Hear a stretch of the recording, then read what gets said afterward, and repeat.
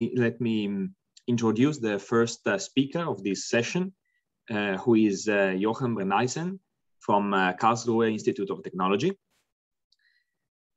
And I would say that, yes, the screen is perfectly working, and he's going to talk about a sequential coupling approach for a fluid structure interaction in a patient-specific whole heart geometry. Please, Jochen, the stage is yours. Okay, perfect. Thank you very much for the introduction, and welcome everyone to my presentation.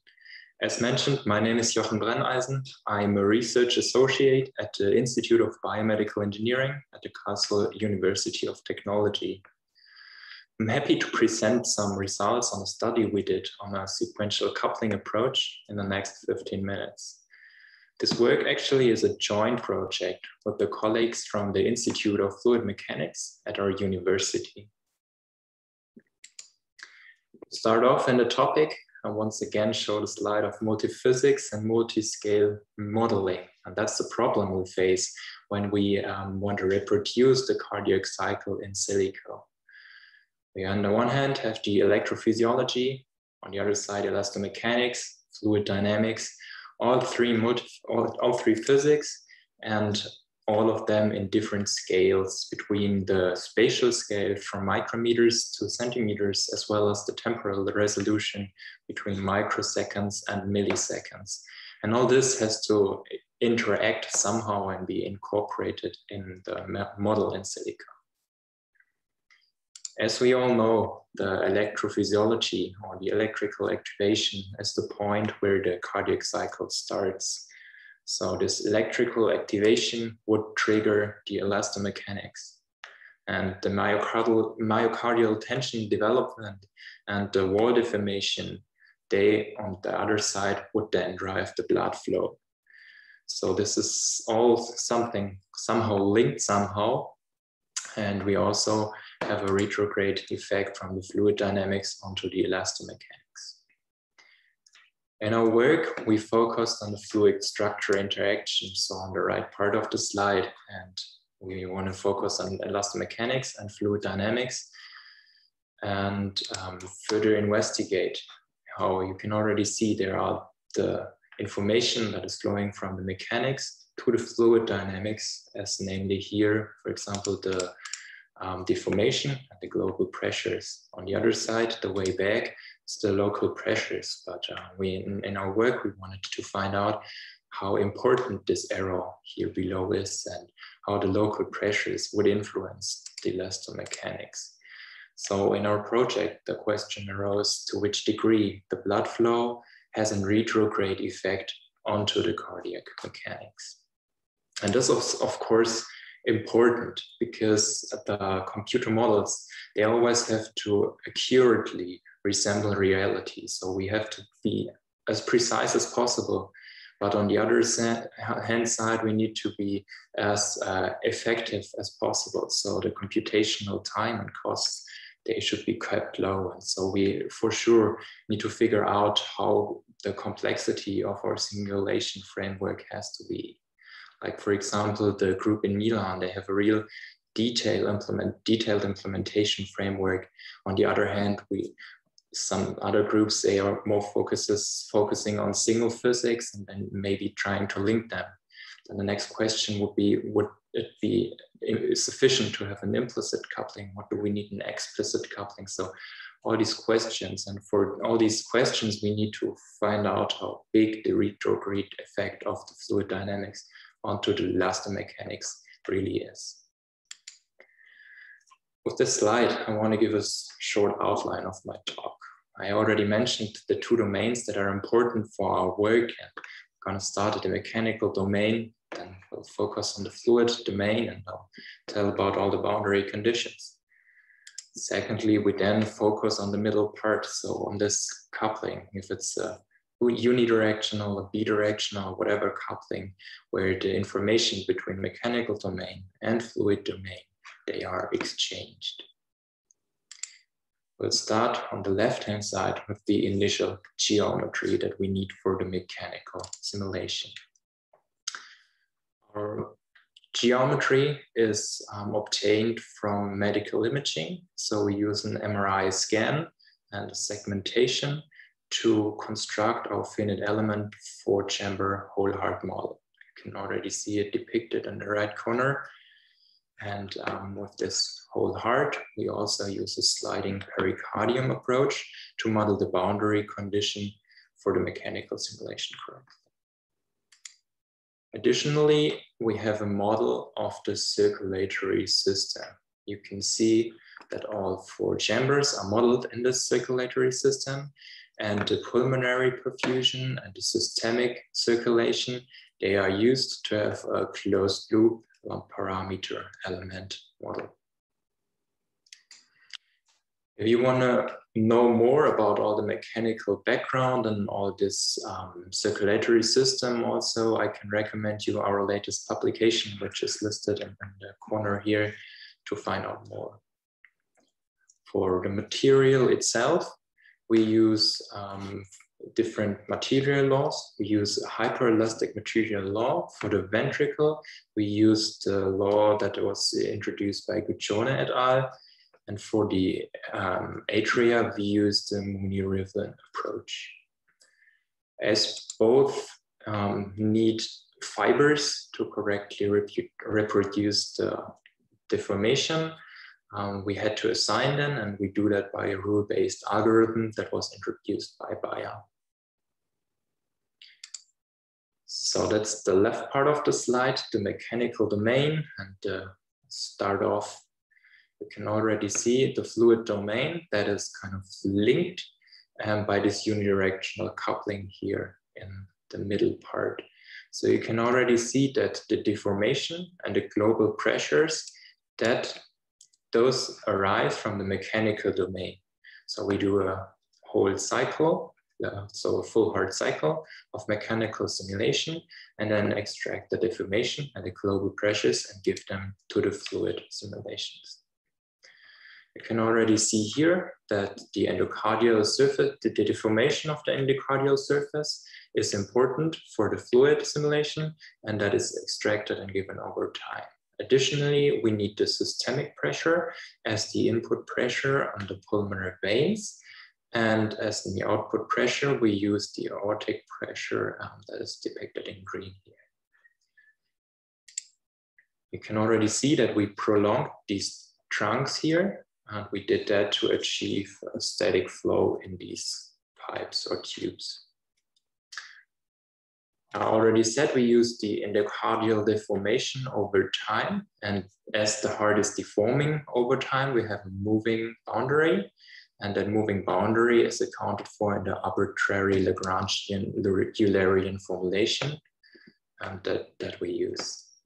We model blood itself as an incompressible Newtonian fluid, and so we can solve the Navier-Stokes equations to account for pressure distribution and velocities. All simulation is done in the open source software package OpenFOAM. Additionally, we need the valves for the left hand, for the left heart. We need the mitral and the aortic valve, and we implemented them as porous zones.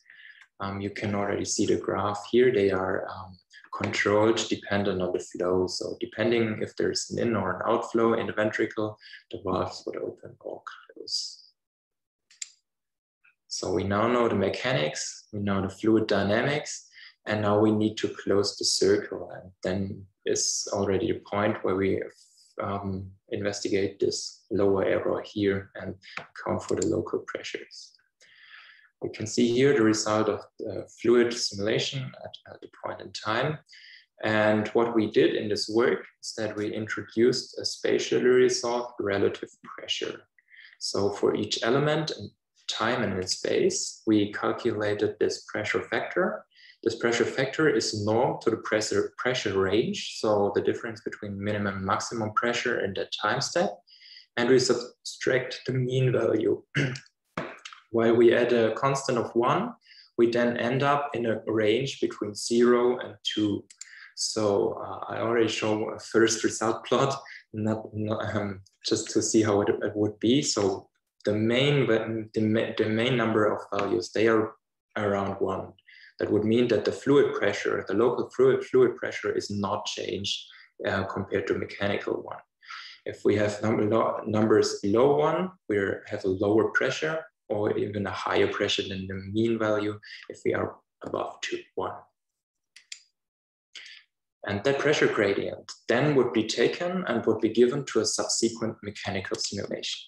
I again use this sequential coupling scheme. So we would take the deformation and the global pressures, and after the fluid domain, we would extract the local pressures and give that to the mechanic domain.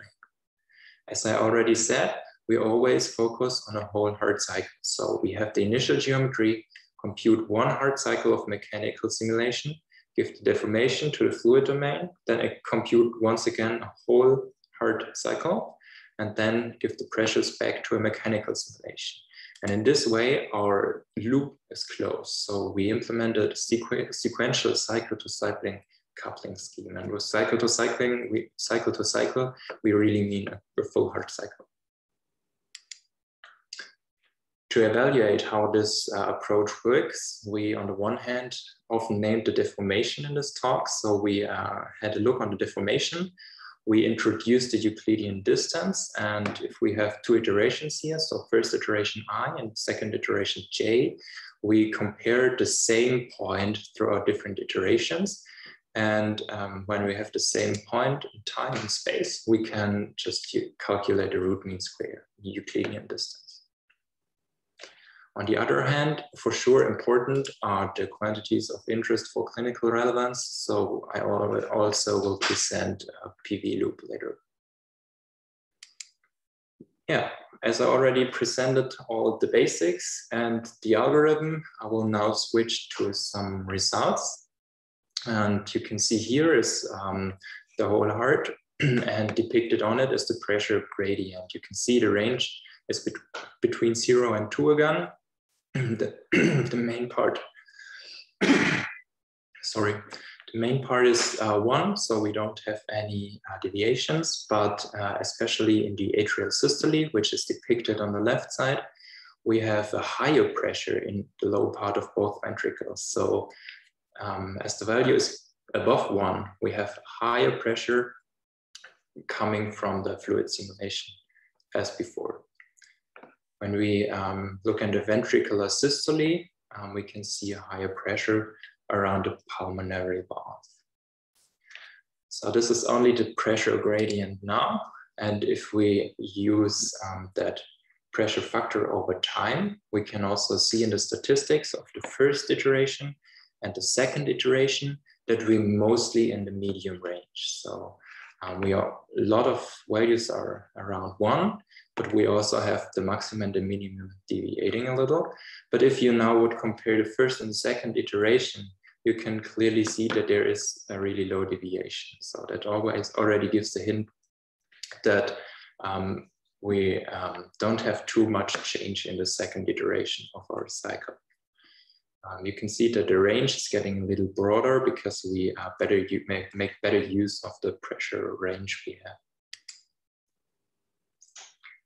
Focusing now on the Euclidean distance, you can see that for one hard cycle, we are already in the range of millimeters. So in the first iterations, we have a maximum Euclidean distance between the iterations. So if I mean first iteration, we have the initial mechanical simulation, one time the fluid simulation, and then iterating back to the mechanical simulation again. And if we now compare this mechanical simulation to the initial one, we only have a Euclidean distance between them of maximum 2 millimeters. Even the most values are also already below 1 millimeter. I can also show the spatial distribution. And if you see the left ventricle, for example, you can see that the maximum error, as already shown in the pressure gradient, is around the apex and around the aortic, the aorta. But if we use the same color bar and investigate the median error, we can also already see there are no local deviations. So we are already with the median in a range of 1 millimeter or below. So that's the result for the first iteration. if we now have a look on the second iteration, you can already see that the values are going a lot more below 1 and even smaller. If you also take a closer look, you can already see that we're not in the millimeter range, but 10 to the power of -5 millimeters. So we're already in a sub-micrometer range.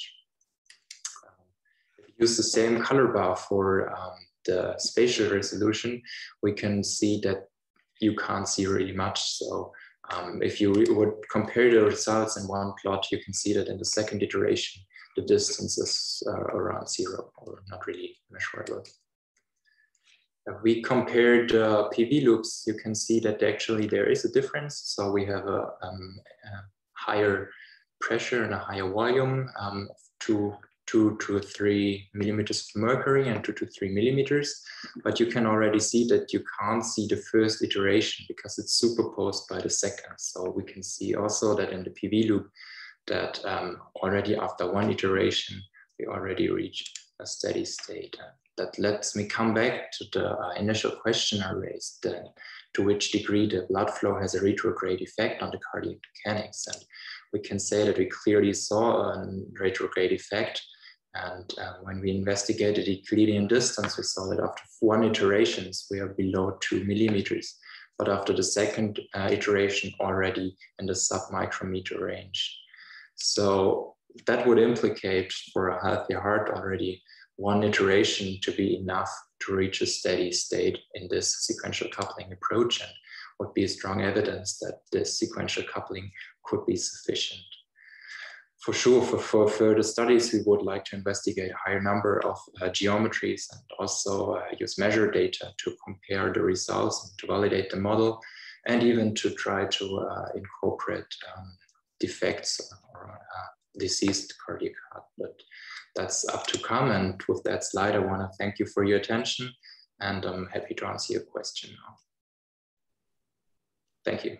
Thank you very much for this presentation. There is now some minutes for questions from the audience. Yes, there is a question from Elias Carbelas. Please, Elias, go ahead. Hi, Jochen. You hear me? Yeah, perfect. Thanks. Thanks for the talk. Just brief, you skipped quite quickly over this slide with these porous zones. Did you say they're pressure triggered? Actually, it's not pressure triggered, but we investigate the flows. So we investigate how the volume in the left ventricle is changing. And depending if it's growing or also getting bigger or smaller, we would then the valve let it open or close. So it's dependent on flow, actually. Okay. Thank you. Okay. Thanks for the question and also for the pointing answer. There is another question from Alberto Zingaro from Politecnico di Milano. Okay, hi, thank you very much for your talk. It was very interesting. I was wondering, I saw that in your simulation you use very long flow extension, and this seems to be very, very coarse compared to the remaining part of the mesh. Is there a reason, like for example, you saw that this improves some stability properties of the scheme or not? Sorry, I didn't acoustically get the first part of the question. So we're using quite a course. I saw that like you're using very long tubes on the pulmonary veins, so these flow extensions, and I saw that they are very coarse. So I was wondering if there was a reason, or like just for a matter of computational cost, or if you see that like using coarser mesh, it improves some, let's say, stability properties of your numerical scheme or the one you're using. Okay, thanks. Now I got it. Yeah. We also wondered how long the tubes should be and how long it would be important that they are. And that's also a point we wanted to further investigate. I think we just used that because we want to ensure the steady state flow and stability of the solver. That's a true point. Actually, it shouldn't be too coarse. I think it looks from the mesh here, but the resolution should be quite the same than the rest of the volume mesh. Okay. So in your sequential coupling approach, you basically do, so when you say one iteration, you mean like a whole heartbeat of electromechanics, and then you give the information on the endocardium to the fluid dynamics, and you do another heartbeat, right? Right. Okay. Yeah, okay. It's always one full heartbeat, as well in mechanics as well as in fluids. Yeah, okay. Perfect. Thank you very much. Welcome. Thank you again. Is there any further question from the audience? Actually, I do have a question myself. Sure. You comparing, let's say, different heartbeats, you noticed a little difference between the subsequent heartbeats at a certain point. Did you also compared your results with other clinical data in order to validate, let's say, the results that you obtain? Not yet. That's the point to come. So we really want to investigate if it's with a higher number of geometries and also with really measurement data. We want to compare. Yeah, that's a good point actually to come. Okay, thank you very much. Thanks. Okay. So if there is no further question for Jochen, we thank him again